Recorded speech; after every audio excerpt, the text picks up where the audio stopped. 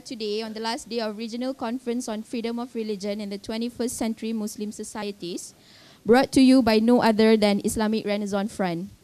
On behalf of the organizer, I would like to extend our gratitude to all speakers, staff, and participants who have been tirelessly contributing to the success of the event. And on behalf of the participants, thank you very, very much to Dr. Faruq, he's not here yet, and team for putting up such an important event as an avenue of learning and discussing issues pertaining to freedom of religion. As a group, we have been utilizing our rights enshrined under the Federal Constitution, our rights to freedom of speech, freedom of assembly, freedom of expression, and another, freedom of religion. Importantly, we did all this without, alhamdulillah, the presence of hate speech. Tiada tampar menampar, tiada baling kerusi, paling penting, hampir tiada yang tertidur. Oh, ada, okay. So, satu hampir. Okay. Okay, just as a side note, since some have been expressing concern on the need to have litmus tests when it comes to freedom of speech, I would love to share some of my information that I have. That perhaps we can look to case in United States on that the freedom of speech there is also enshrined in their constitution, which is the First Amendment of Bill of Rights. There in the United States, variety of tests have been established by the Supreme Court spotters, constructed by numerous precedent cases. Rather than towards the society, the scrutiny is imposed toward the government, meaning that the government have very limited power to regulate freedom of speech. There, the government can regulate speech directly, only in limited public forums or non-public forums. The regulations must be viewpoint neutral and reasonable to serve a legitimate interest of the government. Basically, government is required to prove that they are valid and alarming interests before restraining any form of speech. This is basically called time, manner, and place restriction. A part of that, the government also need to make sure that once they impose the restriction, it needs to be content neutral, narrowly tailored, serve a significant governmental interest, and also leave open ample alternative channels for further communication. There are also other tests like Miller tests that have been established through precedent cases in spotters, which used to scrutinize obscenity in speech and expression. This is just a part of many other tests that already been established in the United States in regards to freedom of speech and expression. Okay, so enough with that. I really want to, I always try to find a platform to share how US government are dealing with basically civil liberties enshrined under their constitutions, and since they are a mature country, so I think that we have a lot to learn from the US compared to a part of just learning from UK, India, and other parliamentary countries. So, enough with that. Our final program on tentative for today is a forum on Islam and politics, the challenge towards a progressive Malaysian Muslim society. At least during the past 2 days, we have been discussing on law and policy reforms related to freedom of speech, which need to be revised. Perhaps we should also need to newly enact some law to cater the massive trials and turbulences faced by many Malaysians. Though a good law doesn't ensure an equally good implementation and results, but we can't deny that in modern state, law and policy is core to pertaining public order, security, peace, and harmony. To further this discussion, we have a line of politicians plus an academician for our discussion today. I pass the mic to Ihsan. Thank you. Bismillahirrahmanirrahim. Assalamualaikum warahmatullahi wabarakatuh. Thank you, Adila, for your welcoming speech. And I would like to greet everyone here again for our third day, basically the final day. But as usual, we can never finish a conference on Islam without mentioning about politics, right? And to further continue with our discussion, I would like to first invite our panel of speakers. Maybe I can start with Dr. Zulkifli, YB Liu Chin Tong, and also Professor Noraini to the front. Thank you, everyone. Thank you, fellow speakers. Okay, yeah. We're going to start a Sunday morning talking politics and Islam. Okay, as you all have known and introduced by our introducing speaker, Adila, the topic of our discussion today is Islam and politics, challenges towards a progressive Malaysian Muslim societies. Maybe as a brief background, when we talk about Islam and politics, particularly in the Malaysian Muslim society context, there are a few things which maybe we can just recall, or maybe a few events or occasions which we can consider as important.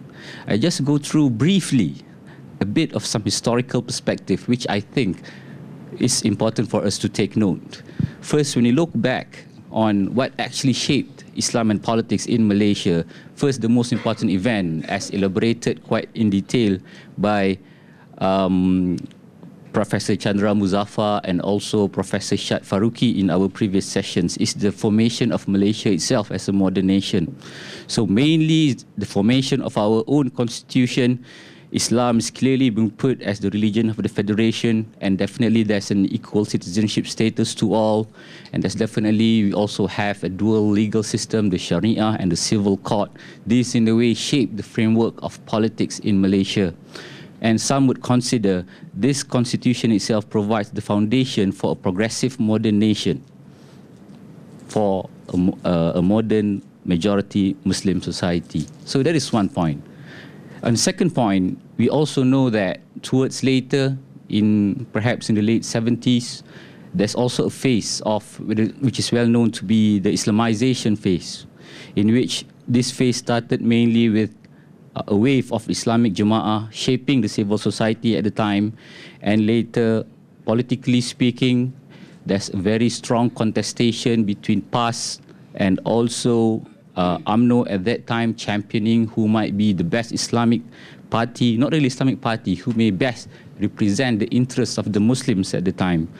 And that later turns out into an advancement and expansion of Islamic institutions in bureaucracy in Malaysia. That happened way until, I think, toward the end of the 1990s or also in the early 2000s as well. Some may see this also as a progression, a progressive situation in Islamic-related matters. And then there's also an important period which happened, I'm sure this is a very important period in Malaysian politics, in 1998, and which actually continued, I would see it as towards until 2013, the period of the Reformasi. Here is where the progressive discourse in some ways expanded, not just beyond the so-called intellectual or urban population of the country, mainly discussing Islam and how does it relate to democracy, human rights, justice, and also, in fact, pluralism in Islam, reaching the Malay crowd. And there is some tendencies that the values, the universal values, usually we talk and we have discussed, including on freedom of religion, expanded. This is also can be seen as a progression, a progressive situation when it comes to Islamic discourse. Politically speaking, some would see this as something very fundamental in the formation of the Pakatan Rakyat, the alliance which were able to bring together two parties between two poles. At that time, at least in 2013, on my left side, a representative from the DAP, sorry to say, and on my right side, at that time, 2013, a representative of the Malaysian Islamic Party, PAS. At that time. But what has happened since then? Because in 2013 onwards, suddenly, out of a sudden, in fact, if we go through at that time, before 2013, the Prime Minister himself, Prime Minister Datuk Seri Najib, he also keeps on talking about liberalisation at that time. He even branded in a very progressive and moderate discourse of Islam. But post-election in 2013, I would see it as there is something like a U-turn when it comes to how the government, the political parties are dealing with the issues of Islam in the Malaysian Muslim context. So based on that brief background, now we have moved from 2013, and now we have already reached the year 2017. Some people are expecting the election would be maybe coming soon, either in the late 2017 or it could also be in the early 2018. Maybe in this room at least, maybe at least we have two politicians here, maybe they know better when that would be happening. So based on this brief discussion on progressive politics related to Islam, particularly focusing on the Malaysian Muslim society, we would like to discuss more in this session. But before we elaborate more about that, it is also important for us to take note. What do we mean by progressive Muslim society? We usually talk about progressive Muslim ideals, which also includes the ideals of freedom, human rights, democracy, things like this. But at the same time, we may have different ideas on what do we actually mean by progressive politics. So based on this, I think we can start our discussion. I will start with introducing our list of speakers. First of all, on my right, straight right, Professor Nurani Osman. She's a professional research fellow of Sisters in Islam. She was also one of the 7 founding members of SIS until 2013, was its board member. She was also a founding research fellow of ICMAS, UKM, and until January 2011, principal fellow and professor in sociology of religion, specializing in issues related to Islamic societies, human rights, rights and empowerment of women, democratization and globalization. Among her most important publications are Sharia Law and Modern State Nation, a Malaysian Symposium, Gender, Culture and Religion, Equal Before God, Unequal Before Man. Interesting. Grounding Human Rights, Argument in Non-Western Culture, Sharia and the Citizenship, Rights of Women in a Modern Islamic Nation State. And there's quite a number of lists of other important papers and maybe perhaps also books being written.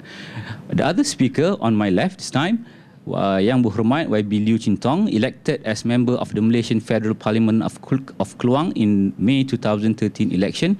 Previously was a member of Parliament for Bukit Bendera, 2008 to 2013. Since 1999, YB Chin Tong has served DAP in various capacities and is now a member of its Central Executive Committee, serving as a Political Education Director.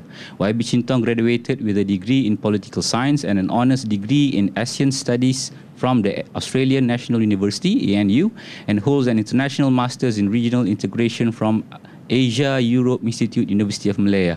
YB Chin Tong was the Executive Director of Penang Institute and Research for Social Advancement, REFSA, and was formerly a visiting research fellow at the Institute of Southeast Asian Studies, Singapore.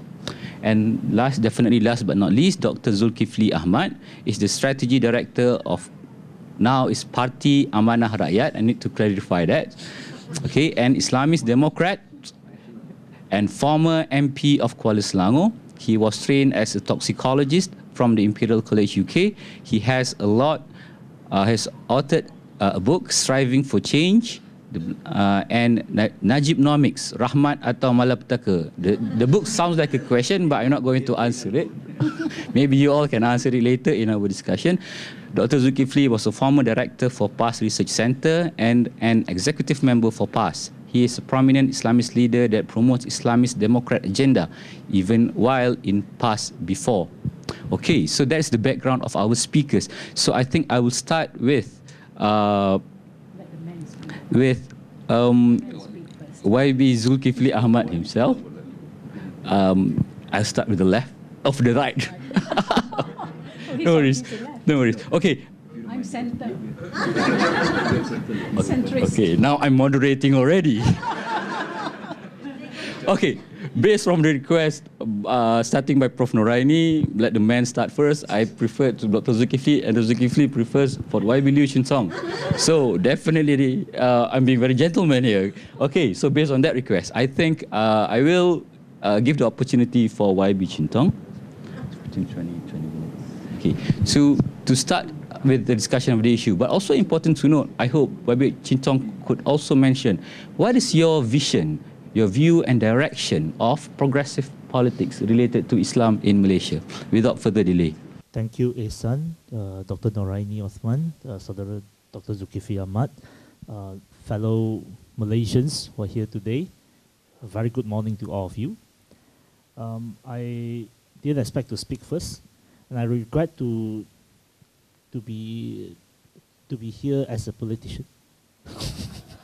I wish I'm here as an academic like Dr. Noraini, which I was attempting to. I was trying to research on political Islam, but unfortunately I was elected. And I regret to tell you that I am not the Prime Minister, so I cannot tell you when election is to be called.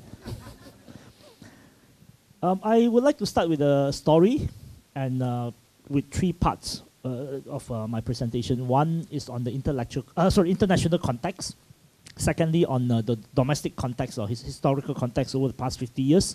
And finally, hopefully, to answer Ihsan's question, what is my wish list?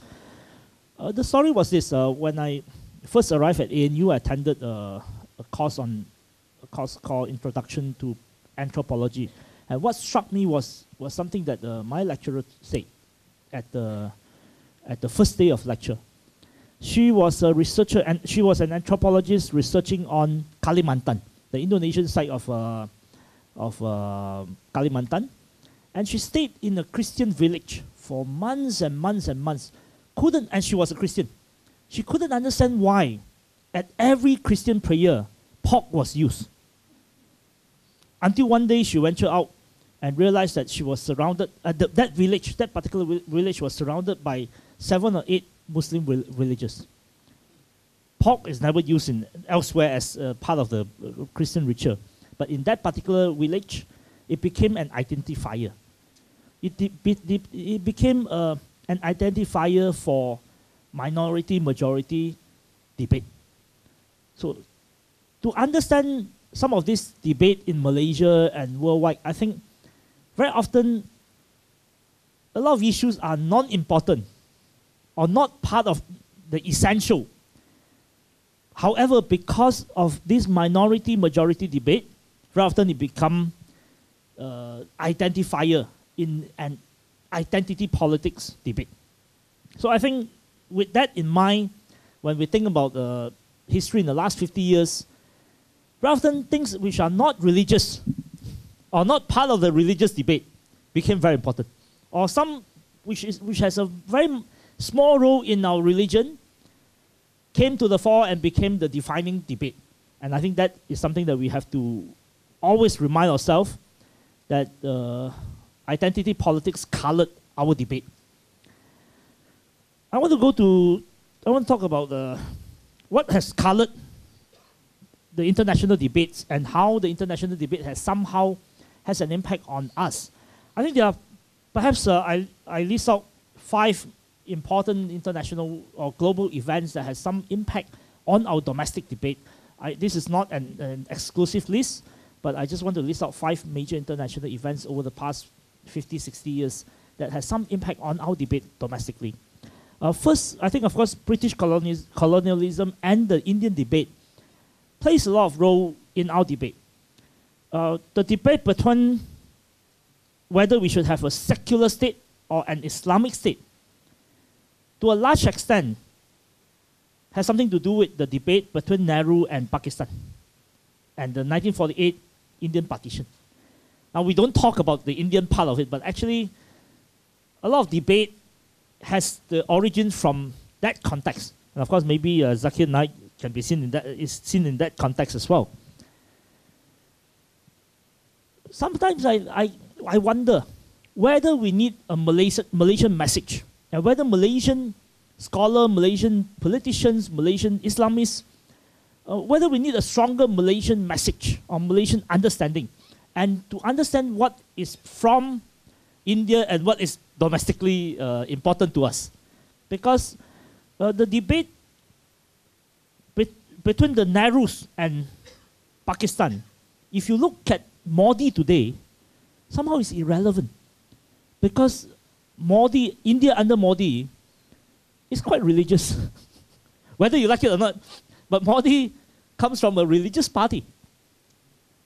And I was told that Najib has just hired one of Modi's advisors to advise him from the other side. Strategist. One of Modi's strategists to advise Najib to use Islam in politics rather than to use Hinduism. Modi uses Hinduism in politics. And the same strategists are to advise Najib to use Islam in Malaysia to achieve the same result as Modi's. I'm not sure whether that will be effective or not. The second debate, global debate, of course, is the Middle East conflict. I was just reading The Economist for this week and to realize that the Six-Day War is 50 years old. The 1967 Six-Day War is 50 years old. And the Middle East conflict has in many ways colored our debate domestically. And of course, Egypt, and especially Ihsan, the Muslim Brotherhood, has an overbearing influence on our debate in Malaysia. Now, Ihsan is essentially a resistant movement. Apart from Morsi's 1 year presidency, in the last 50 years, Ihsan is to a very large extent a resistant movement trying to survive the daily oppression from the regime. Interestingly, PAS won a state government, actually PAS won 2 state government in 1959 in the 1959 election. But at that time, for the Egyptian Islamic movement, they can never dream of coming to power. And indeed, only until Arab Spring that there was such an opportunity. I think the context of Malaysia and the Middle East, in particular, the context in which Ihsan is operating in, is very different. In which Ihsan is a resistant movement, suppressed and oppressed by the regime, and by the regime supported by United States, and also to a large extent linked to Israel. I think we need to somehow move away from that resistant movement, because in the resistant movement, the message needs to be very simple. The message needs to be very, very simple. So Islam is the solution. Islam is everything. But in daily life of a multi-ethnic society in Malaysia, governing is complex. Governing is complex, and I think we need a solution that is not simplistic, but multifaceted. And that is where I think the global debate has colored a lot of our discussion here. Perhaps we should see how to move away from that. Of course, the Saudi money, third part of history is Saudi money after the oil boom in 1973, and also the 1979 Iranian Revolution has ignited the fervent for Islamic revival. September 11 also heightened the sense of minority versus majority, but on a global scale. On a global scale, Muslims felt that they are being oppressed, especially with a war with war on terror, with a war on Iraq, which was built predominantly on lies, on George Bush lies. And I think that has left an impact globally, and we can't run away from that. And of course, Arab Spring and its resultant euphoria, as well as the existence of ISIS, Daesh, all this has an impact on our domestic politics. Domestically, from the 1970s, Islamic movement filled the void. Anwar Ibrahim filled the void of PAS, when PAS was part of Barisan Nasional. PAS was part of Barisan Nasional between 1973 and 1977. And during that period, the Islamic movement came to the front and filled the void of PAS as an opposition movement. The 80s was colored, or the 80s was remembered by the competition between Dato Sri Anwar in the government and Dato Sri Hadi's brand of Islam in PAS. In April 1982, Dato Sri Anwar joined Barisan Nasional a week before the 1982 general election and became the face of UMNO Face of Islam in UMNO. And in October 1982, there was a coup within PAS at the PAS General Assembly in October 1982, and that resulted in the Young Turks takeover, and that included Dr. Sri Hadi and Dr. Fadeno and the rest. Between 1982 and 1998, the competition was predominantly between Dr. Sri Anwar's and Hadi's brand of Islam, and a competition of which group is actually purer. Because in that debate, Anwar was trying to accommodate Islam within the political system, and Hadi's brand was trying to show that there is a holier version, or there is a purer version of Islam. But 1998 changed the entire debate because Anwar was out of the government, and the opposition came together. In very much between 1998 and 2008, I think that 10 years was mostly on common issues, on the Islamic movement working as the opposition, or effectively providing the base for the opposition for about 10 years. The 2008 general election shocked everyone, and that tsunami somehow created a new debate. The new debate was UMNO was not prepared to concede power, UMNO was not prepared to lose, and UMNO basically has two ways to choose. One is to reform and accommodate and actually move to the center, back to the Wawasan or Vision 2020 idea. You see, between 1991 and 2005, under the idea of Vision 2020 and Bangsa Malaysia, there was hardly any conflict because Mahathir was moving to the center. And but during that period of time when Mahathir needed an enemy, it was always the Jews, the Americans, the British, the Australian, and the most convenient one, the Singaporeans. But hardly local. So there were very little local conflict. And between 1991 and 1997, before the crash, before the economic crisis, the idea that Malaysia will become a progressive nation, Malaysia will become an economic powerhouse, was very strong among the ordinary people. So that period of time, UMNO was able to deliver Islam, progress, economic well-being, and a whole host of ideas. But of course, economic crisis ended those sort of possibilities.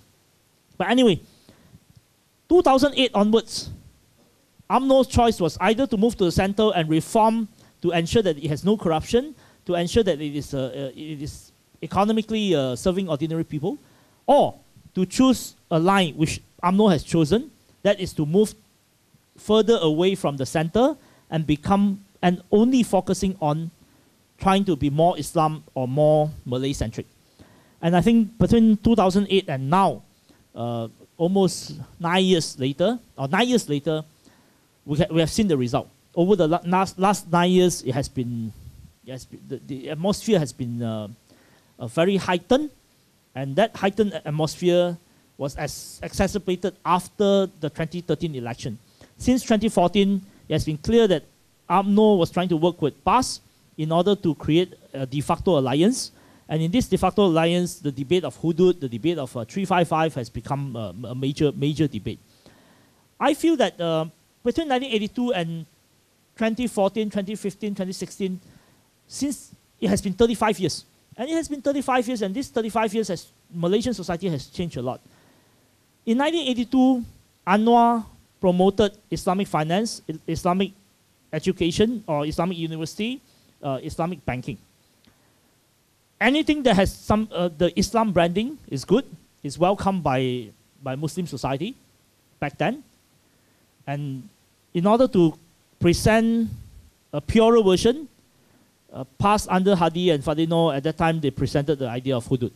And Hudud became a major debate. But I think 35 years later, there are so many more Malays in particular, were educated to understand Islam. And there were many more people who became ustaz of various training. The debate is no longer simplistic. I think whether we like it or not, some people don't like to see that many ustaz in our society. But I think the good thing is The debate is no longer monolithic. The debate is no longer monolithic and simplistic. You cannot push a very simplistic 1982 idea, thinking that people will accept here, now, 35 years later. I just give an example. When I was touring, I joined Ihsan and we went to visit Jordan, we went to Turkey and some places. When we meet Malaysian students, I always joke with them. I say, in 1982, we can sell anything as long as there is an Islamic label. But today, you have to be very careful because everyone is more knowledgeable than the politicians, whether they are Muslim or non-Muslim. Usually politicians don't read.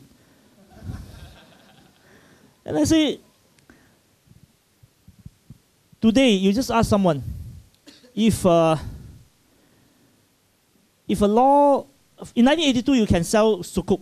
Basically, the idea of sukuk, the idea of Islamic banking, the idea of Islamic finance is good. But today, you tell someone Islamic finance is good, but that particular sukuk, that particular Islamic bond is going to finance 1 MDB. Is it halal or haram? I think half of the people will say haram. I think we are moving into a more sophisticated debate.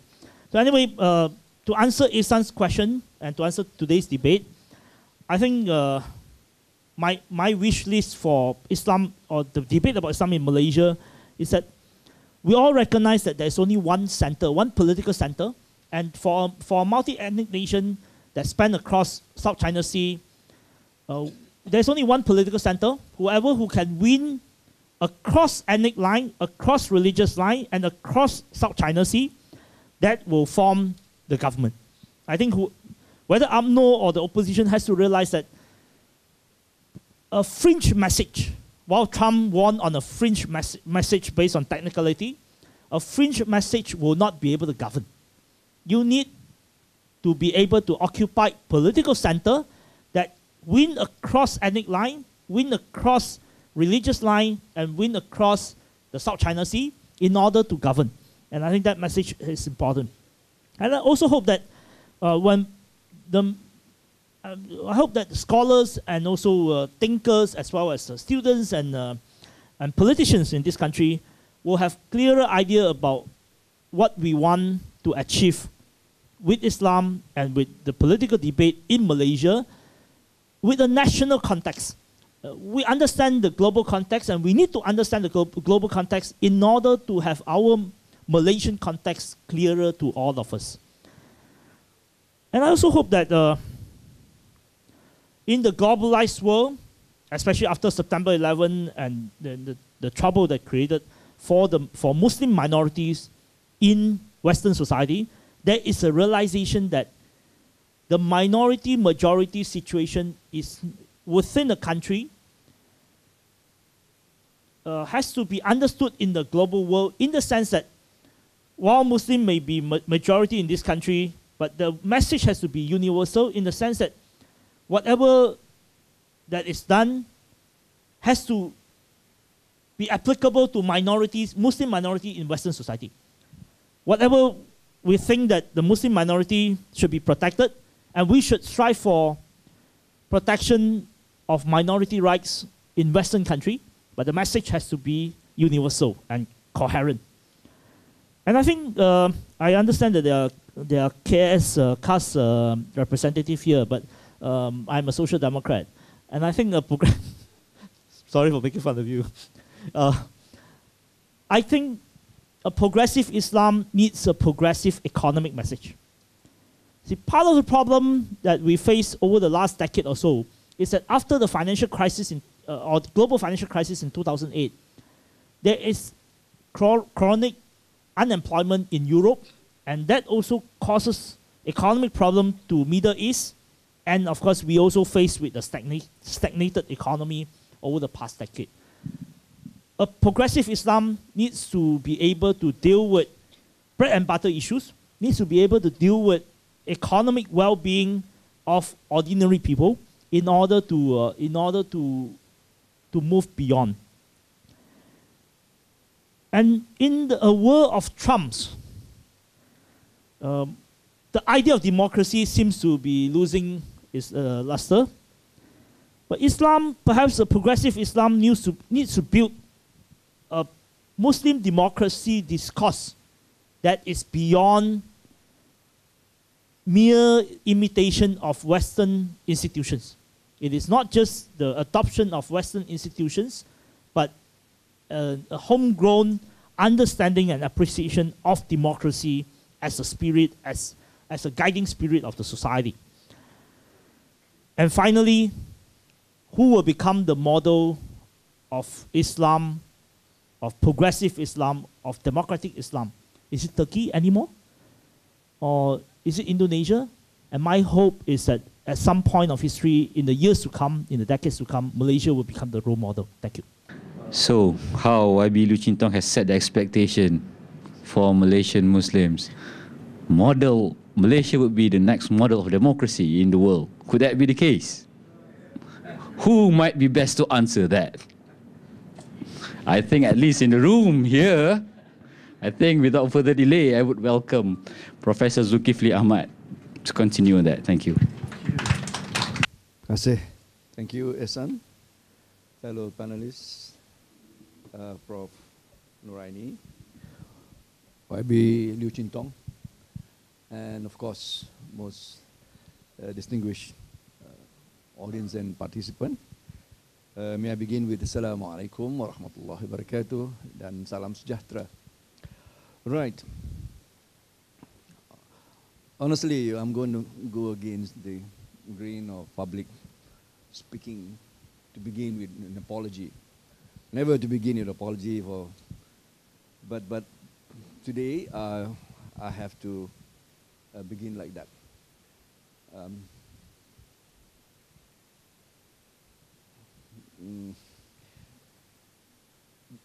I was really hoping that Prof. Nuraini would take the floor first. And she had agreed, but again, we failed to, inform Ihsan. Whatever be it, I will immediately go into this. And I'm going to speak, hopefully not from my text. I'm going to speak from my heart to your ears and your heart. I would want to do that because I don't think I don't think I'm any more an academic. I don't have to, pretend to present a very academic. Yeah, that would be certainly, son. You know well. So it's going to be a sharing kind of thing. And fair enough, YB Ching Tong has taken the floor and opened up quite the narrative of Islamic evolution, so to say, yeah, on particularly with reference to Malaysia. Now, I would want to begin by immediately going straight into this debate here. He ended with a challenge, and I would want to begin from where he left. I came into politics in the raging days of Reformasi. I left academia, and it was at the request of the late Ustaz Fadil Noor that academicians, professionals should be coming in drove, in pass, as to, provide that kind of shot in the arm kind of thing, for PAS to really be, transition into the center stage of Malaysian political landscape or scenario.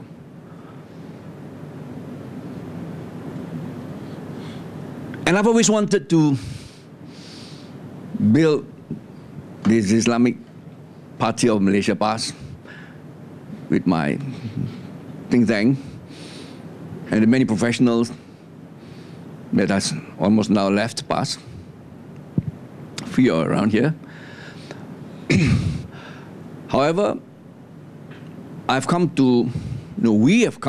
to a point where we no longer believe that the past could be molded and for past to graduate into the next phase of Islamic political activism. Hence, the emergence of Amanah I would dare say, is seen as, or rather, we really want to believe that the emergence of Amanah as the direct result of a failure of the first generation Islamic political party. Those that are constructed, framed, and premised on a post-independence kind of political activism, essentially striving to establish an Islamic state wherein the Sharia is the epitome of it all. Al-Islam huwa al-hal. Islam is the solution for all the problems of men. I am paraphrasing an academics, and it's not of my coinage, I must say, that second generation Islamist political party is already here and will further evolve. If I may just quickly summarize the characteristic of the first generation of Islamic political party that I've alluded to earlier, is essentially a response to Western imperialism and colonization. But that generation, and to quote Halim Raimi from the Griffith University Islamic Research Unit, he quoted, those 20th century political parties that did not evolve are superseded by second generation Islamist political parties. And essentially, the new generation are premised on framing their political struggles and narrative, which is, of course, in a nutshell, a graduation from the first generation Islamist political party. I want to believe that Amanah presents that experience in Malaysian context. And the narrative of a second generation contemporary Islamist political party, and that unfortunate, but to a large extent, a blessing in disguise for many of us, is seen as an opportunity to move away from this construct of the first generation Islamist political party. Islamist, by definition, is seen and perceived by the West and by Western Islamic scholars like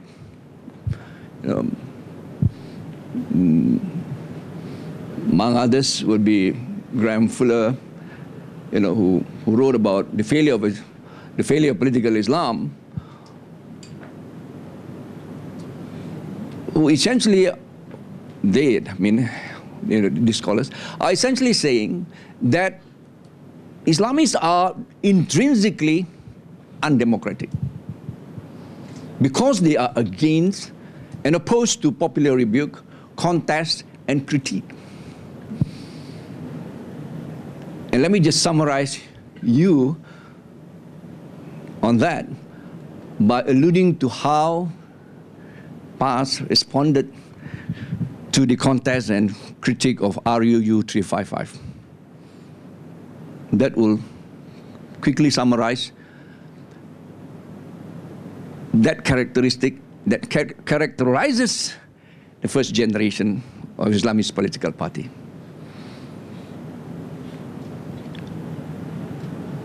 We believe, essentially, if I may also say that Professor Tariq Ramadan as well alluded to the second generation Islamic political party. He coined the term generational shift in the whole construct, the whole narrative of a contemporary Islamist political party. And breaking all norms and away from the Muslim Brotherhood construct would of course be the contemporary leader of Tunisia, Sheikh Rashid Ghannouchi, when he finally pronounced that a Nahda party has evolved not as Islamist Democrat anymore, but as a Muslim Democrat advocating democracy. Now, why is that so important, fellow friends? It's essentially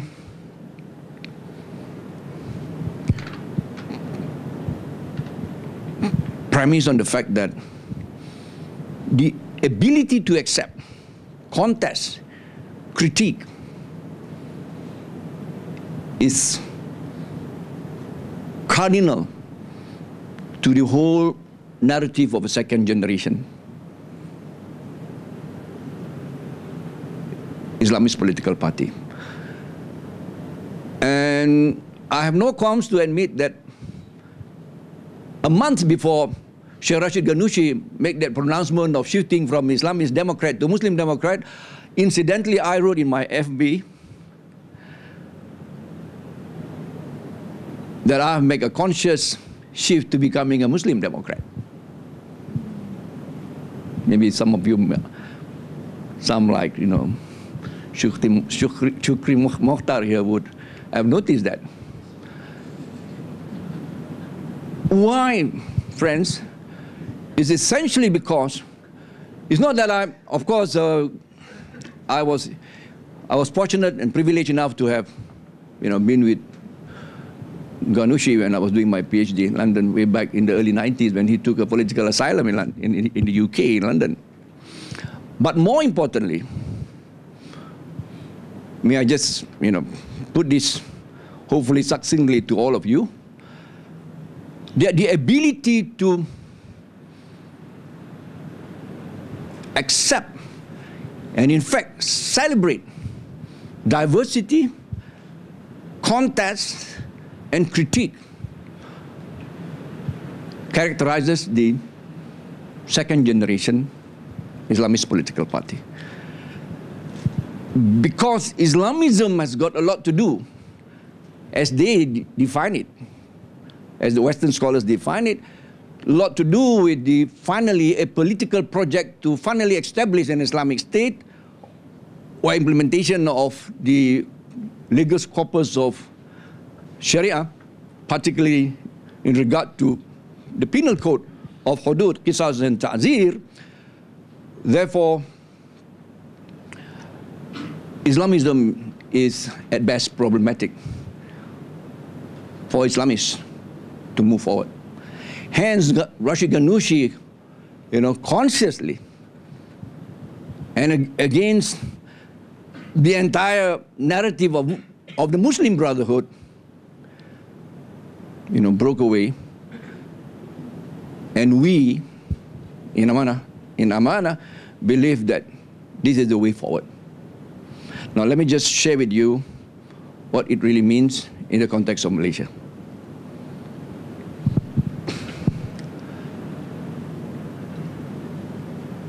The perennial problem of our nation right now is essentially, what are they? If I might ask the young ones of you, what do you think is, what will be the top 10 issues in this coming 14 GE?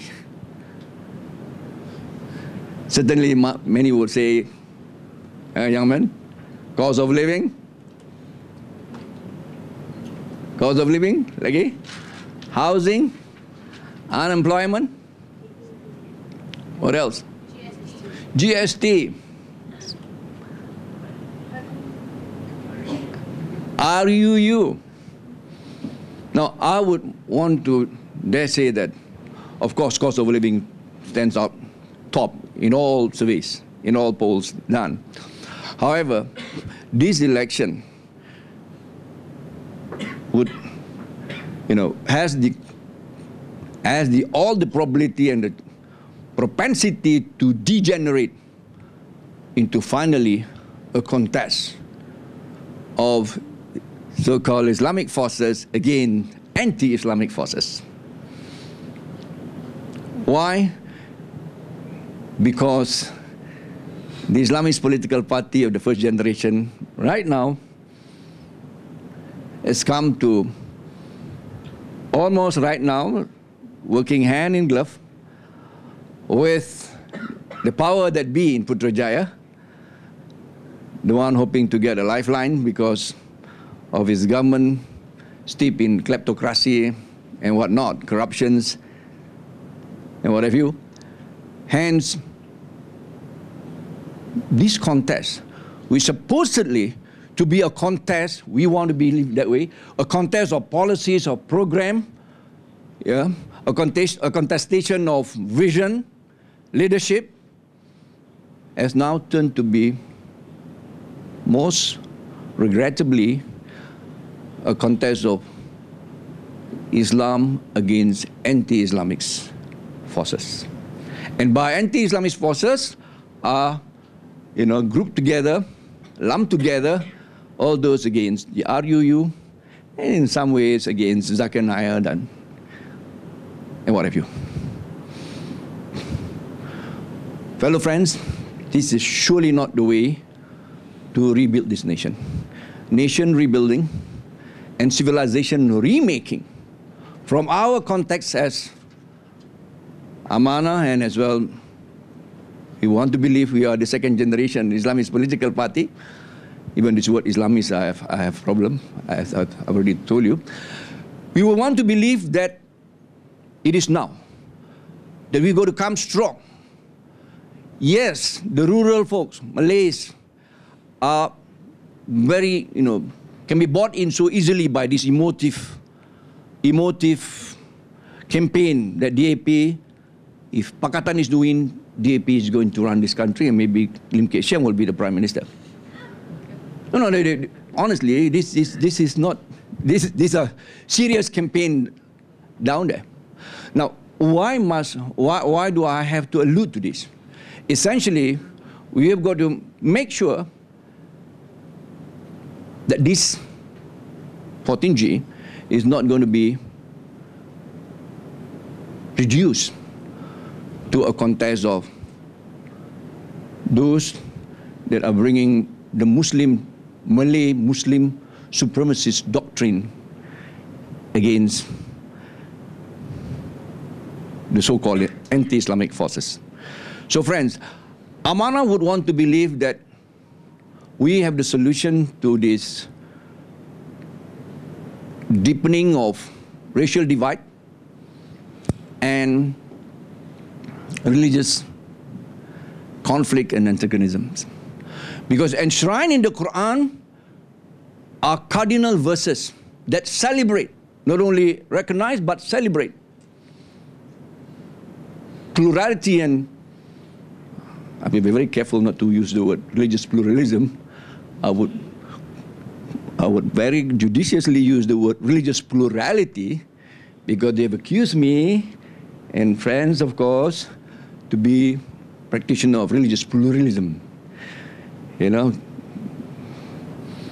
Relativizing, meaning, if I may use simple word, one that advocate all religions are the same. No. We very well understand that all religion has the right to the claim of absolute truth. That is very cardinal. Otherwise, why are you in that religion anyway? Now, let me come back. Yeah.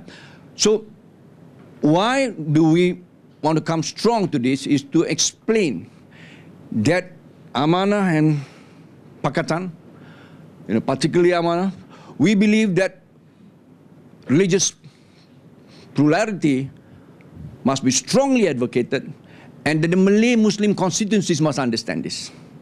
That Islam must not be presented and advocated as essentially in a zero-sum game or at war with the adherents and believers of other faiths. If I may be allowed to quote a few verses. First, on the verse where God says, وَلَوْ شَاءَ رَبُّكَ لَجَعَلَكُمْ أُمَّةً وَاحِدَةً وَلَكِنْ لِيَبْلُوَكُمْ فِيمَا آتَاكُمْ فَاسْتَبِقُوا الْخَيْرَاتِ. Had Allah willed, He would have made you all into one united ummah. No conflict of religious or whatever. But Allah says, but in fact, He has provided me whatever that He has given you, and enjoin fastabikul khairat. Enjoin the contest and competition as to who will be righteous in that contestation. Another verse, وَلَوْ شَاءَ اللَّهُ لَأَمَنَ مَنْ فِي الْأَرْضِ كُلُّهُ الجَّمِيعَ. Had Allah will, He would have made everyone on earth believe in Him in the sense of all of us belonging to one religion. But that is not the way of divine design and wisdom. And in fact, Allah made it very clear to the Prophet Muhammad and all of us, especially so-called, Islamist party and da'wah group. أَفَأَنْتَ تُكْرِهُ النَّاسِ حَتَّى يَكُونُوا. This is what I really like. أَفَأَنْتَ تُكْرِهُ النَّاسِ حَتَّى يَكُونُوا مُؤْمِنِينَ. Would you hate man until he becomes Muslim like you? In simple terms. So friends, very sure, last verse, Hujurat. And this to me is so cardinal. Verse 13, very, very popular and familiar with all of you, when Allah declares, Ya ayuhan nas inna khalaqnakum min dhakarin wa unsa wa ja'alnakum shu'uban wa qaba'ila lita'arafu. Usually you read this verse at that point. And brother Ihsan, habis ke situ dulu. You stop at that.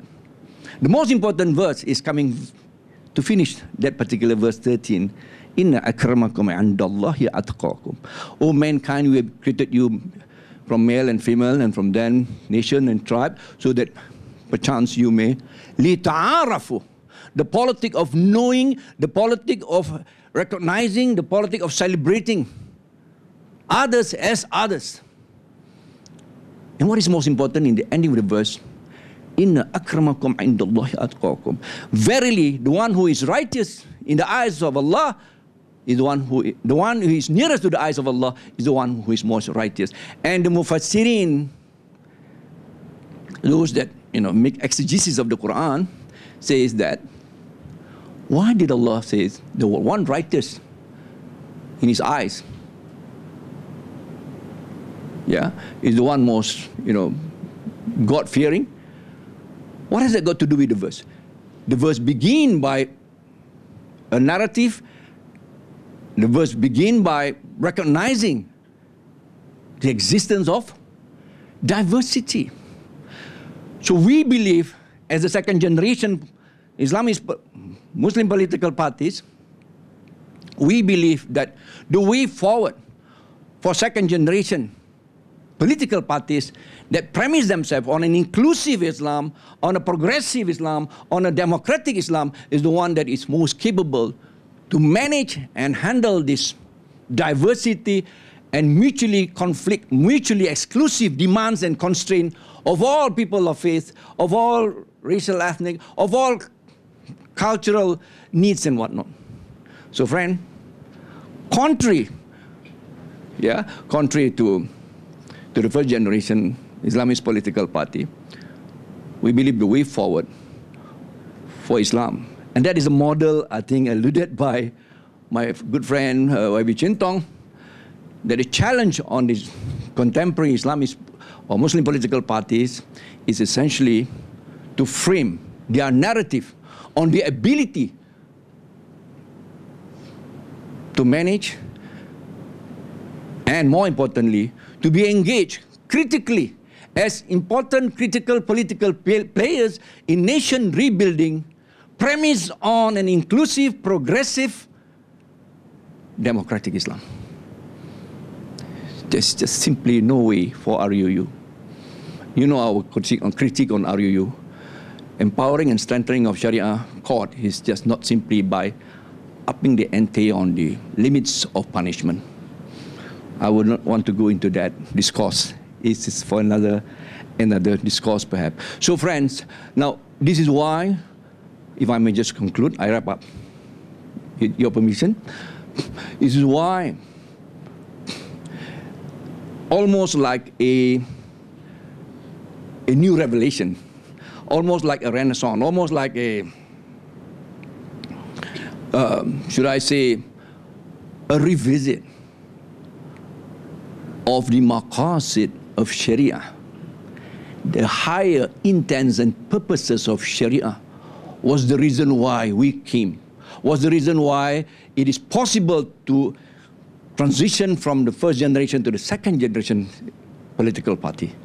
The maqasid of Sharia, more than just a legal reductionism of Sharia. You know what I mean by legal reduction? Reducing everything of Sharia to just punishment is the way forward for second generation political party that enjoin Islam as a political force to be together in nation rebuilding.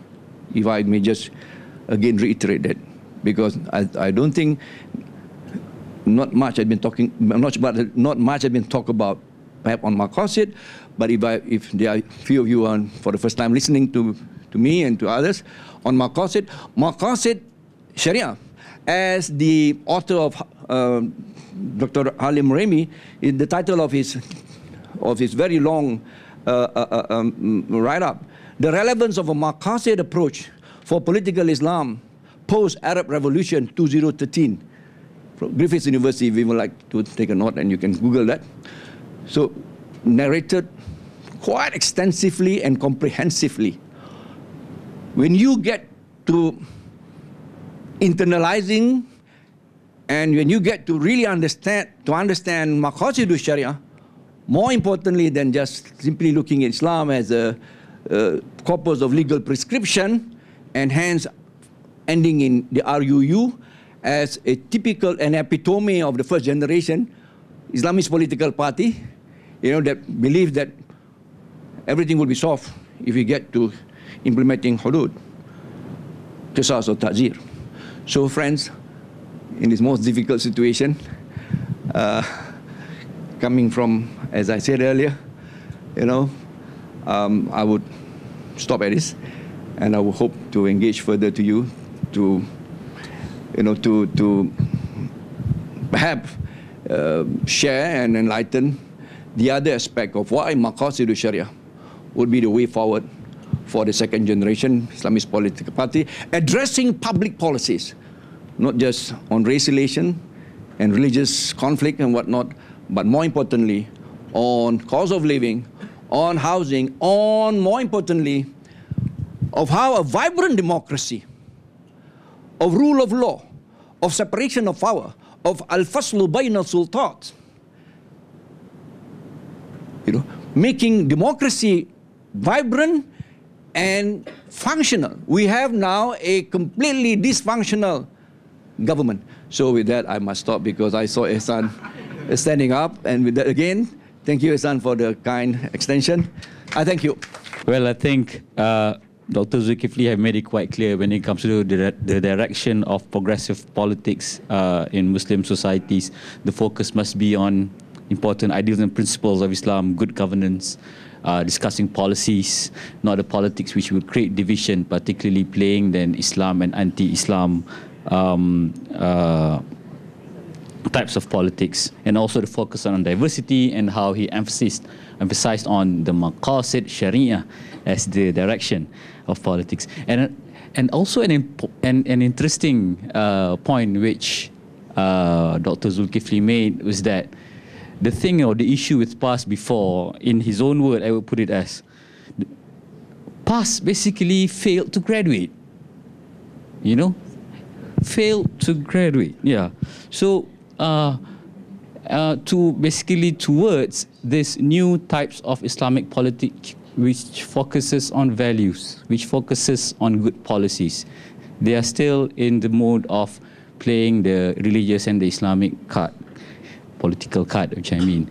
So it's not for me to answer whether they pass, graduate or not, or whether Amanah is actually the version of the graduated Islam, right? So I think to answer that, it's just perfect for us to have a professor to answer, not coming from a political party, either whichever political party. So I think I will just pass the next session to Professor Noraini. Perhaps Professor Noraini could also touch on the role of women in progressive politics as well, which has not been discussed before.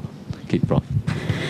Thank you, Ihsan. And thank you to IRF and all fellow participants for being here in the room for this final forum. Now, I think I will cut it to the chase. The whole issue of freedom of religion, I'm going to just focus on freedom of expression and freedom of thought within the local context, within the societal context, meaning in the educational system, particularly at the university level, that is so crucial for preparing our younger generation, our youths, to be the participant and actors as adults in politics, society, and economics, of Malaysian society. Now, let me just begin with a short story. Well, not short, narration of looking at past events. In 1986, when I came back from England as a very enthusiastic and hardworking young lecturer, I interviewed Saudara Kasim Ahmad, who has just been released from Kemunting for the detention. And he told me of how he spent the time there. He was doing a lot of research and reading on Islam, particularly on the issue of fiqh. And then he said, to understand about fiqh, about the teaching of Islam, fiqh, and what Quranic teaching is, he decided to focus on the hadith. So he had, by the time he came up, he had the draft, a manuscript of a 7-chapter book on theory hadith, menilai hadis dalam pemikiran Islam. So I organized a seminar in Jabatan Anthropology and Sociology UKM for Saudara Kasim just to give a talk.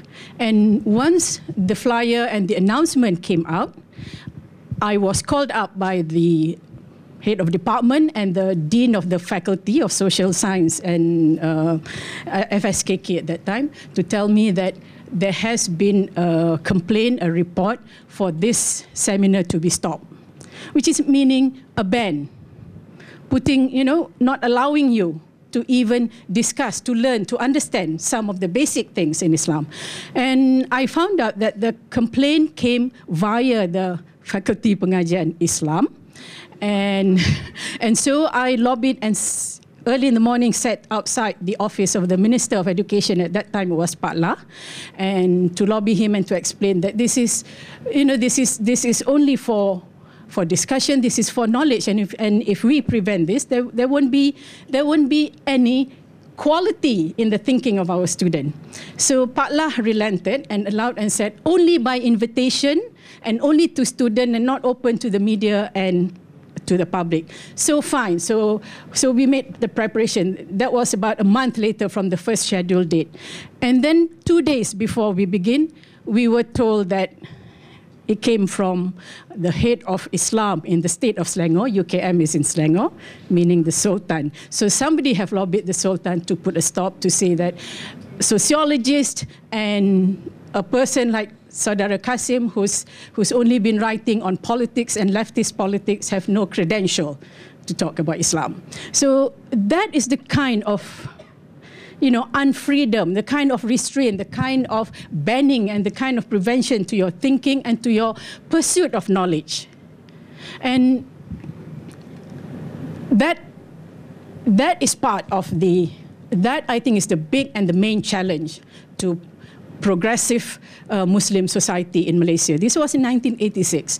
And then 10 years later, in 1996, I was founding fellow of this newly founded research institute. So I thought, like Liu Chintong, I go a bit global, and I got some money from overseas and tried to organize an international conference, questioning and challenging all kinds of religious fundamentalism and extremism. And again, there were moves from various sectors of the actors within the politics, Islamist politics. So there was a complaint coming from Persatuan Ulama. There was a complaint coming from people in religious studies saying that how can a research institute and that is dealing with the studies of social science organize this conference. Well, the conference is, I managed to get the money and the permission to bring in Hindu, a scholar that specialized in understanding Hindu fundamentalism. I even got a Jewish scholar to come in to talk about his research on Jewish fundamentalism. And I also got someone from Germany who's willing to speak and present a paper based on his research on human rights fundamentalism. So it was open. It doesn't pick and choose. It's open to discuss all kind of fundamentalism. And yet again, it was banned, and I was interrogated by the special branch. How did I get this Jewish scholar from Palestine to come over to Malaysia? So then, in 2006, I must have been a bad lecturer. Every 10 years I get into trouble. In 2006, my book on the challenge, gender equality and the challenge of Islamic extremism was banned.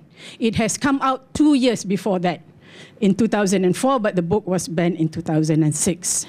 So what I'm trying to point out is that this is the challenge to progressive Malaysian society, to a progressive Islamic knowledge, to progressive of thinking about Islam. Because I am not, I'm an activist, but most of these activities are based on academic discipline, on academic consideration. So that is one of the biggest challenge of how we want to open the space of freedom of expression and freedom of thought in our educational institution. And how can we challenge? Why do we allow the politicians and the governmental authorities, such as various Jabatan Agama, particularly in this role was Jakim, in the banning of the book, as I investigated later before the court hearing where Sisters in Islam challenged the banning of the book, I found out that it was based only from a complaint from one individual from the public. There was no attempt by Jakim to call me up for a discussion, have a panel of experts to interrogate me on the various chapters of the book. The various chapters of the book are based from contribution by other Muslim feminist academics working in their own respective countries, trying to explain and understand how the challenge of narrowness of Islamic thinking, of Islamic extremism, impinge on understanding of women's rights in Islam from an Islamic perspective. So it's that freedom, that constraint on the freedom of expression and freedom of thought, and allowing a governmental authority to play such a role in the higher education of the country, that is a challenge to the development of a progressive Malaysian Muslim society. And this is Universiti Kebangsaan Malaysia. And I've lobbied. Then the Minister of Education, the one in 1996 was Anwar Ibrahim himself. And of course, it was of to no avail. And in fact, there was a call from Najib as the Minister of Education later for the university and for the Vice Chancellor to take disciplinary action. I was again fortunate because the Vice Chancellor at that time stood up and said, she has done nothing wrong. She has followed the procedure. I followed the procedure of applying for special permission from the various government department to get foreign speakers, foreign scholars to come for that 1996 conference. So I was very lucky. There was no disciplinary action, but that vice chancellor was not renewed. He became a vice chancellor only for one term. Usually in UKM, you go on at least for 2 to 3 terms.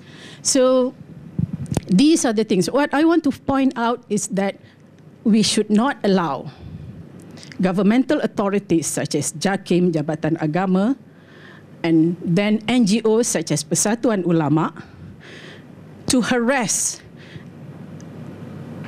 freedom of expression, to harass individuals and academic and researchers in their work towards understanding Islam within the political arena, Islam and its connection to political system, to the politicization of religious ideas. And even recently, board members of Sisters in Islam, because they were the main funder to my research that has now come to a completion. I look forward to the publication early next year of my study of the practice of polygamy among Muslim men, Muslim society in Peninsular Malaysia. So there was a closed-door meeting in Shah Alam interrogating me because within that last 2-3 years of doing the research, I also got money to invite what we call progressive scholars from Egypt and then from Indonesia to interrogate the interpretation of Quranic verses and also the Sunnah and the Hadith about polygamy. That polygamy is not a right. Polygamy is only allowed under very certain strict conditions. And it was a workshop that has been spelled out clearly, the academic and the theoretical assumption and objectives of that workshop. And yet again, there was an attempt, but unfortunately for me, they only found out the workshop after it was over. So I was quite happy to meet up with them in closed door and to be questioned. So that was my last stint in activism and doing research on Islam. And I've just completed the book on polygamy, and I look forward, if I find the money, to do the research with Chin Tong on the subject of his choice.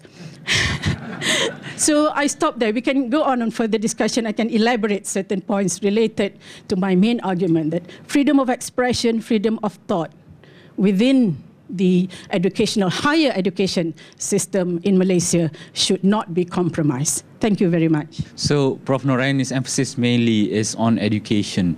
In the local context. In the local context particularly, as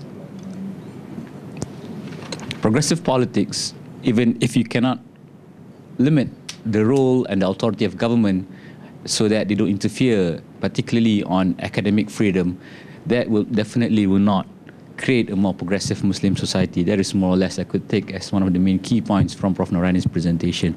So I think there are still a lot of questions unanswered, and I think I will give this opportunity for the floor to perhaps give your own commentaries. You can also give some questions to the panels, and we'll start with the first 3 questions first. So please raise your hand, anyone with the questions?